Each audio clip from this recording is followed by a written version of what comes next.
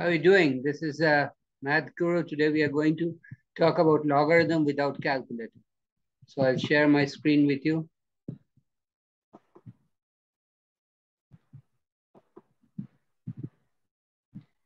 Find the value of the following expression without using calculator.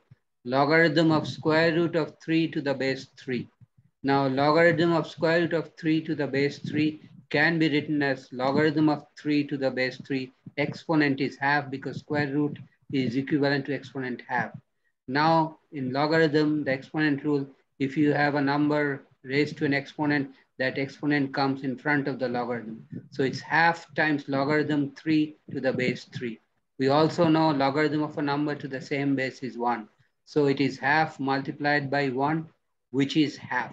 This is the final answer. If you have any question or comment, please write me a note. I'll get back to you as soon as possible.